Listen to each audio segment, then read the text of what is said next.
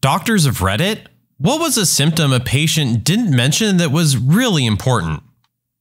16-year-old came in with blood pressure of 60/30, pale as a ghost, tons of free fluid in his abdomen on ultrasound. Turns out he had a metastatic testicular cancer that had eroded into his aorta and was bleeding into his belly. Come to find out later, he had testicle lumps and was too scared to tell anyone. I had a guy come to the hospital who told me he had seizures every Tuesday like clockwork. This is highly unusual for somebody with a seizure disorder. It wasn't until I asked him about his social history that he told me he's a heavy drinker. I further investigated, and it turns out he binge drinks Thursday, Friday, Saturday every week, then stops cold turkey. He was having withdrawal seizures. Black stools. Folks, if you're having black poops, for God's sake, mention that sooner rather than later. This lady had been seeing nothing but black for months before she thought to mention anything. We found several gastric ulcers and a hemoglobin level that circled the drain. Medical intern here. Had a woman come to ER complaining about stomach pain. Took her full history, did the exam and vitals. She seemed fine, mild fever. Made a preliminary diagnosis of gastrointestinus and presented to my doctor. My doctor, who's female, goes to her and asks why she came to the ER for something so mild. She says because she noticed blood in her stool. The doc comes out and asks me if I asked about her stool. I did, and she said it was fine. And I asked specifically about blood. She goes back in and asks the patient why she didn't mention that to me, and her response, "I didn't think it was appropriate to say it to a male intern." Turns out she had ulcerative colitis, needed a colonoscopy and long-term medical therapy and possibly surgery. Guys, when it comes to medical professionals, don't feel the need to be ashamed. I can almost guarantee they have seen or heard way worse than whatever you have to tell them. I had a patient whose main complaint was a wrist sprain. Asked how he fell, and he said he felt lightheaded and fell down the stairs. After about 15 minutes of questions about his heart and other stuff, I asked him if he's had any vomiting. He said he vomits every day. I ask if it's red, and he says it's bright red every time. The kicker is, this was his usual yearly appointment. Dude was vomiting blood every day, and not only did not go to the ER, he didn't feel it was worth mentioning at his checkup. Chest pain. Guy denied ever having chest pain. Ever. Told us he was able to chop wood and work on his land without any issues. He didn't meet any criteria for additional workup prior to surgery. During his major surgery, he had a huge heart attack. A cardiac cath showed that he basically had one very narrow coronary artery that was the only thing getting blood to his heart. His daughters, who were nurses, all swore up and down that he was healthy as a horse and never complained of heart issues. Then his black sheep other daughter arrived and said he actually had told her that he has terrible exertional chest pain every time he did anything, but that he didn't want his daughters to know because they would worry. He died a few days later. If we had known about his symptoms, he would have likely had his cardiac disease diagnosed and treated prior to surgery. I had a patient who needed a small sterile procedure done but had a latex allergy, and it was in bright red all over her chart. We used paper charts back then. We had just ran out of latex-free sterile gloves. I went in to tell her she needed to come back in a week when we got them back. Then I decided to ask what happened when she came into contact with latex. Her response? "I get chlamydia." I'm sorry. What? What is this story? Is this woman serious? Did my sub-I on a level 1 trauma ED a few years ago as a 4th-year med student. Homeless guy with Hep B, Hep C, and HIV came in talking about a rash on his shoulder. How it hurt, had been pretty hot out, and that was where he was slinging his bag on. Looked okay, figured it was for a sweat rash, he was really in there for food, so was going to give him some cream and a sandwich and send him out the door. Was about to leave when I looked at his chief complaint again, and it also had testicular pain. So I asked him what was going on with his testicles. Lifts up the gown, and he has a tracking abscess through his scrotal skin and through one of his testicles. It was like a worm burrowing through an apple. Oh, I guess it's okay. Ended up calling urology and infectious disease, and the guy ended up leaving against medical advice because we were making him NPO, without food, in anticipation of surgery. I'm a med student. and on my family medicine rotation, I was sent to see this woman before the doctor and get a history and physical. She was saying she was having heartburn and just wanted us to give her something to throw up so she would feel better. I thought it was odd, and so I went through some more review questions, and she said her reflux pain was extending up the left side of her neck and down her left arm, and that she'd been sweating for hours. I cut off my interview short there and went to my teaching doctor to tell him everything and what I thought. Got an EKG. Yeah, she was having a heart attack. Had to call an ambulance and get her to the ER. Had a guy who was sent in because his family was concerned about him, mainly because he was getting into a lot of physical altercations. Appointment with the patient was normal. He was able to talk himself out of most issues his family stated were occurring. And as we were ending, he said he had to pick up his other truck from the shop. I asked him, "Oh, you own 2 trucks?" He replied, "I own 5 trucks." The guy was military and only made 60 to 70K a year. Come to find out, he had bipolar disorder, and in his manic episodes, he would just take out a large loan to buy a new truck. He had almost 120K in debt in just trucks. If it wasn't for that last part of him mentioning he was getting his truck, I would have sent him home and probably never known he had a psychiatric issue. Saw a patient during a follow-up for a gynecological cancer. She said she felt great. Exam was normal. She was relieved, but she was so anxious it set off my medical spider sense, so to speak. I decided to push a bit further, which led to this conversation. "So, you said you felt good? Absolutely nothing else bothering you?" "Oh, you know, some small things. Nothing having anything to do with this." "Well, why don't you tell me anyway?"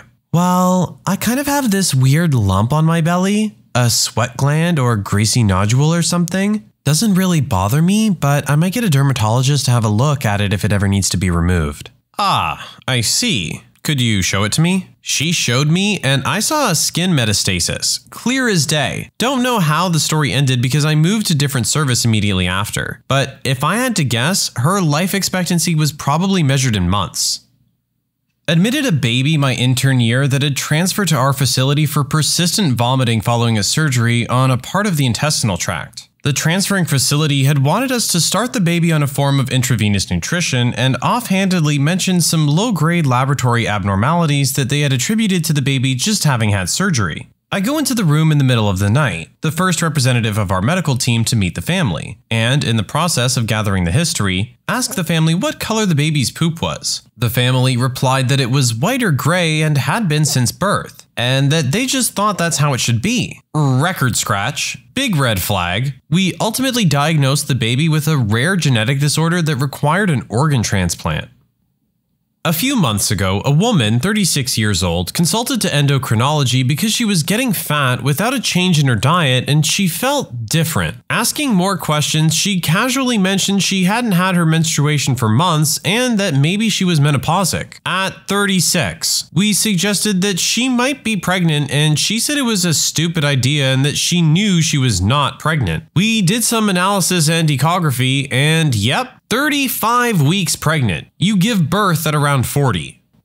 I was once rounding on a patient in the morning that had come in for a stroke. I decided to ask some basic review of the symptoms questions just out of habit. And when I asked about changes in vision, he said yes. I probed further and he told me that he was using eye drops for something, but that he forgot his eye drops at home 3 days ago when he came to the hospital. For the last 3 days, the vision in his left eye was worsening along with eye pain and pressure. When I called his pharmacy to see what drops he was using, as I suspected, they were for glaucoma, and he was having worsening vision loss due to untreated glaucoma, increasing his intraocular pressure. We got a no pathology consult stat.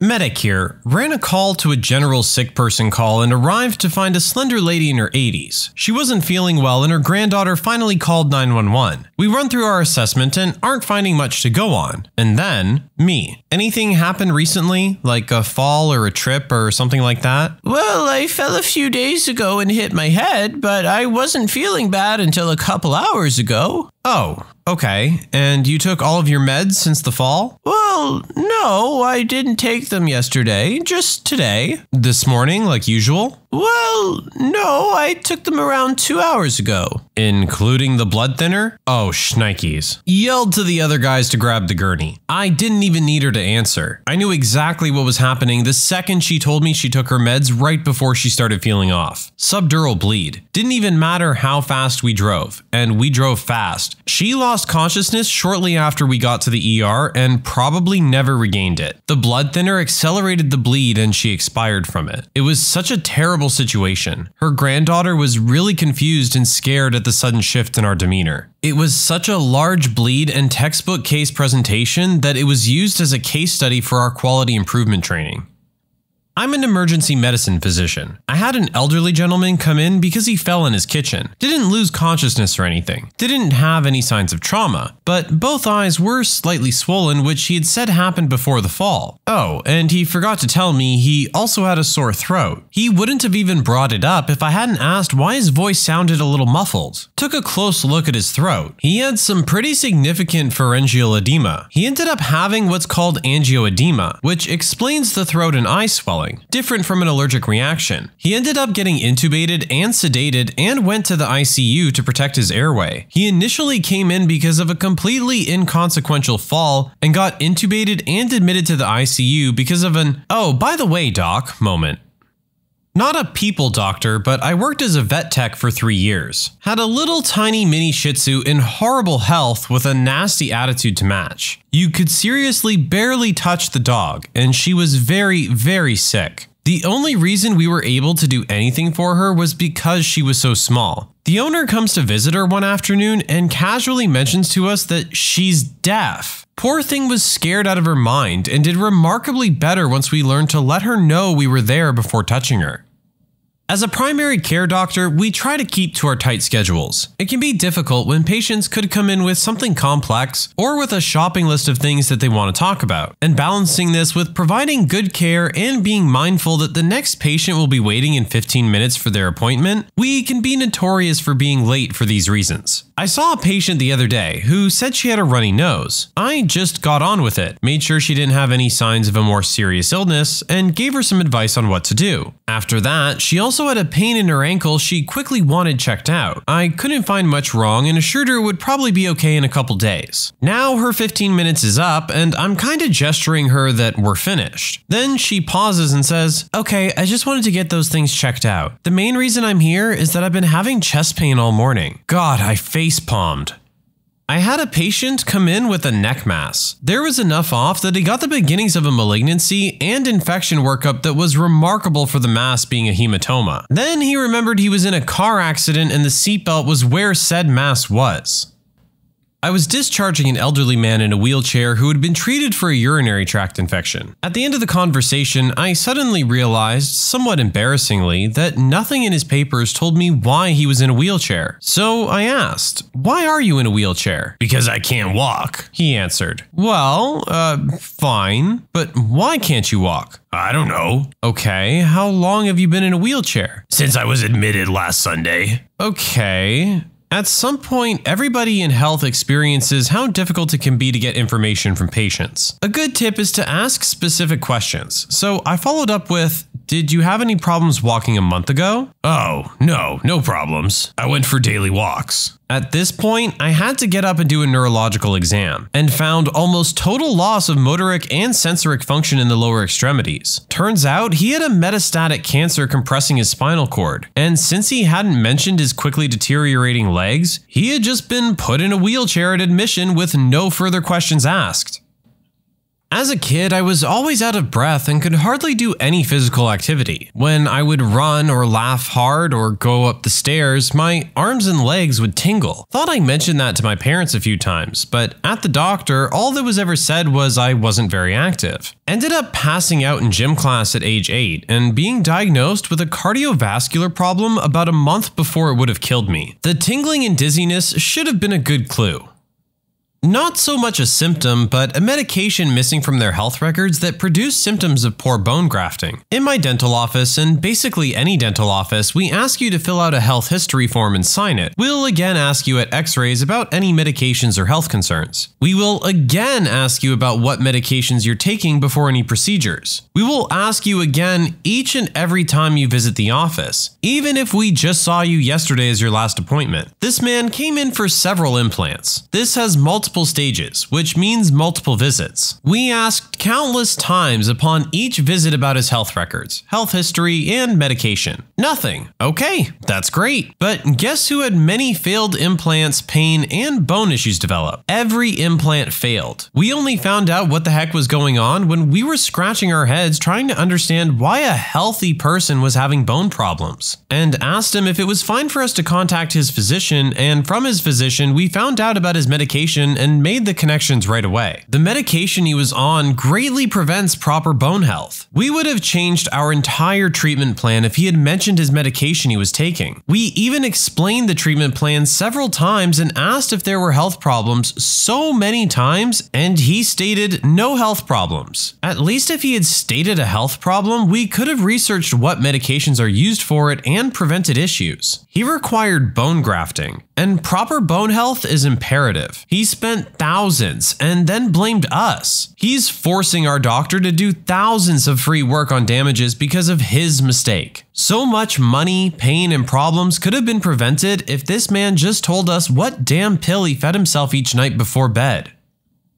I'm an EMS worker, and one day my 62-year-old neighbor calls me up and tells me to bring my blood pressure thingy. She's a retired cop and one of the coolest people you'll ever hope to meet. She's also stubborn as a mule, so I'm thinking immediately that if she's asking me for a once-over, things are not swell. So I head up with my cuff and stethoscope and ask her what's up. She tells me she's felt off for a few days, dizzy at odd times and exhausted. I take her blood pressure as she's sitting in her chair, and it's fairly normal, but she's still acting off. Her eyes are red-rimmed, she's pale, and then I notice a bruise on her chin. I ask her about it. She tells me about getting up to go to the bathroom the night before, and the last thing she recalled was walking back into her bedroom. She woke up later on the floor. In my world, that's just cause for a ride in our Weep-Whoop mobile. But again, we're not dealing with your average little old lady. So I'm essentially now trying to convince her gently that she needs a doctor's opinion. I did a couple of quick tests to rule out a stroke, and she passed with flying colors. I do a postural, where someone goes from sitting to standing and you check their blood pressure to see if they're compensating, and she's down a solid 20 points, but is of course playing it down as not a big deal. As we're negotiating, I tell her, look, you wouldn't call me up here for nothing, so we need to figure this out. Then it finally comes out. She's had dark and tarry stools and vomit. Well, that was the end of negotiation. Ambulance was called and she was rushed to the ER, where she was immediately given a blood transfusion because of a massive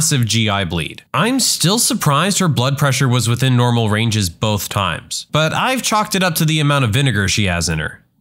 Guys, I had to say Weep-Whoop mobile like 15 times because I couldn't say it without laughing. Nurse here. Had a man come in complaining of urinary retention, which could be because of his age. He left out the weakness and numbness in his legs that had been going on for almost a month during all of his assessments. These assessments were by both doctors, urologists, and nurses. He always denied any other symptoms besides urinary retention. He suddenly stopped being able to feel or move below his belly button. MRI of his back showed cancer into his spinal column, and he died 8 months later. So, triage nurse doing phone triage. Member had high blood pressure, 180/90, due to not taking blood pressure pills. This was not outside her unmedicated baseline. I asked if she was having shortness of breath or chest pain. She said no. Booked her a same-day appointment after talking with her provider. She was having a heart attack with both chest pains and breathing issues when she came to her appointment. Don't lie, people, seriously. I don't understand why you would seek out medical attention and then not be honest about the symptoms that you're having. You're not doing yourself any favors. You clearly came here for a reason. Speak up. Exhaustion. Not just being really tired at the end of the day, but unable to function exhaustion. I would wake up in the morning and then 2 hours later need to take a nap that would sometimes last until 3 or 5 in the afternoon. I told my doctor and she ran blood tests, thinking it was my thyroid, but nothing came back abnormal. I was 29 years old. She kind of shrugged and figured it was hormones. A few months later, I noticed rectal bleeding. Went back to the doctor to be told it was hemorrhoids and just waited out. Turns out it was stage 3 rectal cancer. I was cancer-free for almost 3 years until it reappeared in my lung. Now I'm stage 4 and about to begin immunotherapy. I'm lucky because my disease is regulated to only a tiny spot, and I have a rare mutation that qualifies me for immunotherapy, but it's still an absolutely terrifying situation. Feeling extremely tired all the time is one of the first notable symptoms of some cancers. Please don't let your doctors ignore it. Kind of tying back to what one of our previous posters said, unfortunately, yes, a lot of the times these doctors are on a tight schedule and need to get to their next patient as quickly as possible. It's not that they don't care or aren't looking close enough, it's just that they feel a lot of stress due to their time constraints. And especially with something like exhaustion, I feel like it's very easy to go unnoticed. We all have to be careful and keep an eye out for ourselves. If you feel like something is wrong, talk to your doctor. When you subscribe, make sure to hit the bell to turn on notifications. Put the playlist on in the background to finish listening to all the stories linked at the top of the description. And if you like Am I the Genius, give Am I the Jerk a shot, linked in the description as well. Either way, thanks a lot for watching, and we'll see you guys next time.